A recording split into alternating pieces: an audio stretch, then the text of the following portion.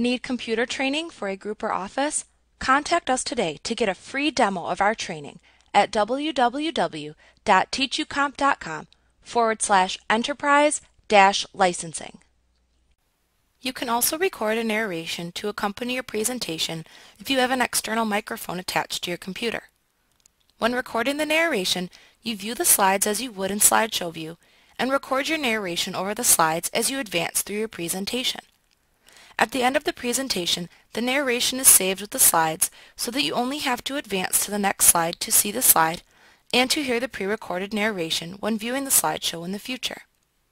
This can be a nice touch, and it certainly would be a time saver if you wanted to show the same presentation to multiple people in various locations.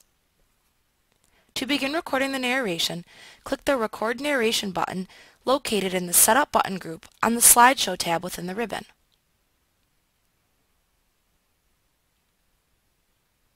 In this dialog box, you can check the checkbox to link the narration to the presentation slides.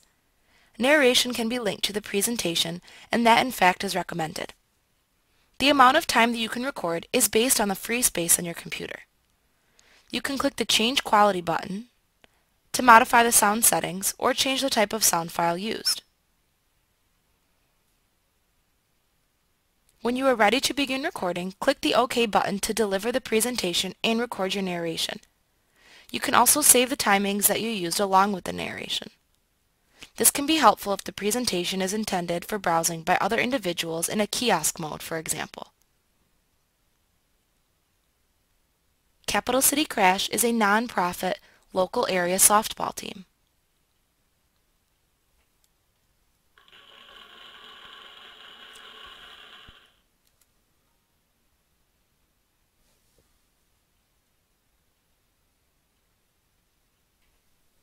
Like what you see? Get a free demo of our training for groups of 5 or more at www.teachucomp.com/enterprise-licensing.